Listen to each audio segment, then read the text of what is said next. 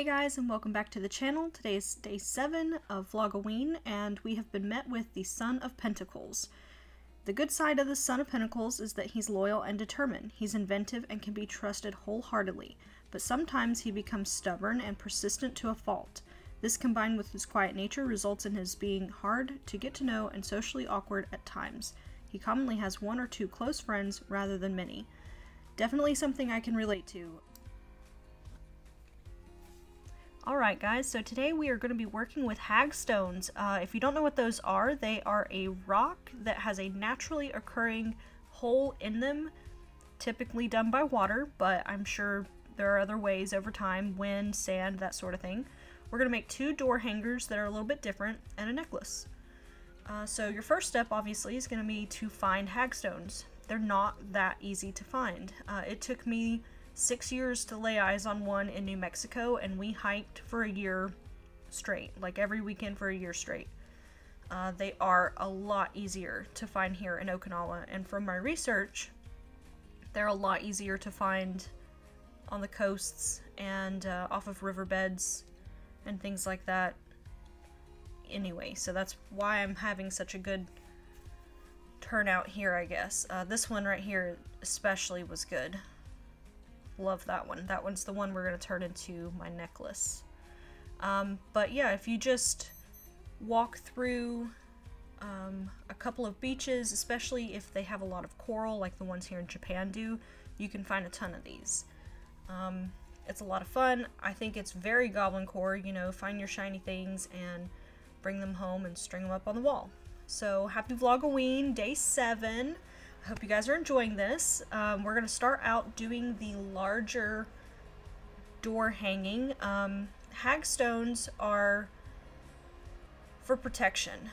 They're very lucky to find, and especially in like old European cultures, witchcraft and things like that, they are hung above your door or on your doorknob, or sometimes worn as necklaces to ward off evil spirits, to keep the hag witch from stealing your children in the middle of the night, you know, stories and folklore like that. I really love the way that they look because it's the best part of nature and, you know, getting to collect those things coming together. I also found a couple of shells like I'm showing you here, and I thought they would work great too because they had naturally occurring holes in them. So this first one, we're just going to string them normally. This is like a cotton cord I'm going to use. As you see here, I've got some other thread and some beads and a couple of tools. You really don't need a whole lot for these as long as you have those very difficult to find hag stones. And I have seen them online. They're also called made stones and a few other things. I'm sure you can find all sorts of ways to look them up.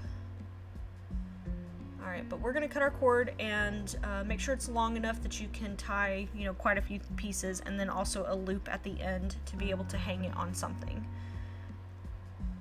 If I had like a she shed, I would probably have the walls covered in these since I can find them so easily here.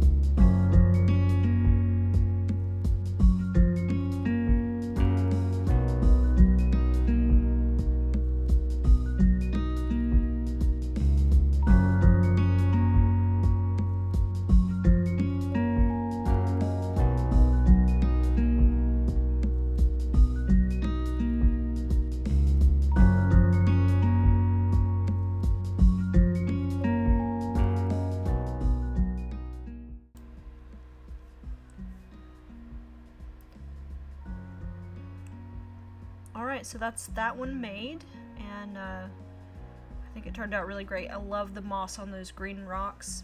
So this is a witch's stone, or a wishing stone. They are also difficult to find. I've only found one, this one here. This one was also in New Mexico. You often see them really like polished from tumbled, being in rivers, things like that. I just wanted to show the difference because sometimes they get confused, because hag stones are also sometimes called witch's stones. So we're gonna put this one together as my necklace. I found this specific one, and I love the way that the hole was placed in it, and it just really spoke to me. So we're gonna turn this one into a necklace today. And I'm gonna add some lava beads. Lava beads are really great for grounding, anxiety. Of course, you can add essential oils to them because they're so porous. I recommend adding them to all kinds of things, bracelets, all of that. I used to have a strand that hung on my rearview mirror in my car to keep it smelling real nice too.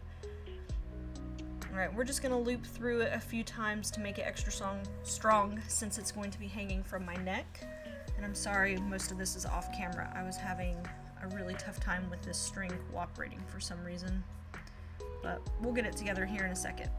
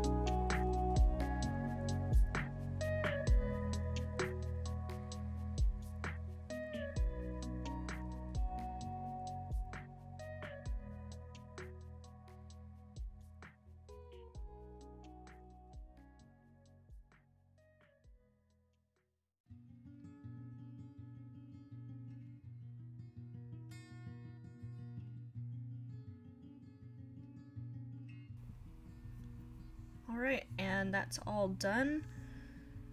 I added the quartz crystal at the end because I love quartz and it goes in just about everything that I use in my everyday life, so it made some sense. Alright, and this is the one that I'm going to add to the trick-or-treat bag at the end of VLOGOWEEN for the giveaway. So if you're interested in your own hag stone, this one would be completely free if you just make sure that you like and comment on that vlog post whenever it happens. So make sure you stay tuned. These are just some of the colored beads I'm going to add. They're an amethyst, a sodalite. I'm fairly certain that is aventurine. I will put all of that in the comments below if you guys are really interested. And then of course some lava beads for that as well. And this one's going to be a small door hanging or a wall hanging. I'm going to make the loop big enough that you could put it over top a vase, whatever you want to put it on pretty much. It just won't be a necklace. Of course, you are more than welcome to tear that apart and make it whatever you need it to be if you are the lucky one to receive it.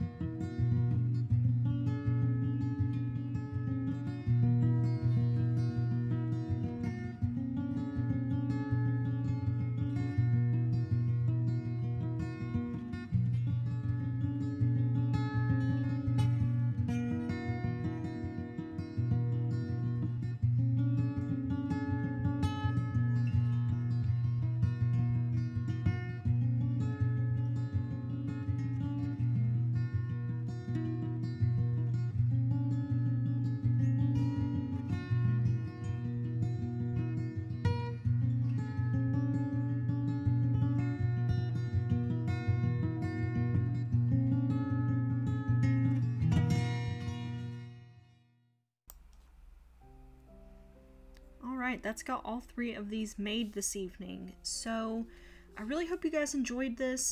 Just to kind of recap, Hag Stones are a stone with a naturally occurring hole in them. They can be called fairy stones, Odin stones, holy stones, adder stones even. They're usually flint, but of course in this case we found some coral pieces and things too. They have historically been used to break hexes and protect against bad witchcraft. Supposedly you can see fey creatures through their holes when you look through them. I did not know that before I started looking these up.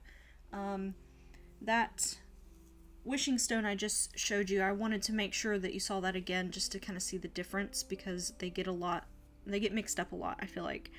Hag stones are generally associated with the moon and water. I think that makes a lot of sense, since that's typically where you find them, is around the water, and the moon, you know, has a lot of control over tides and things like that.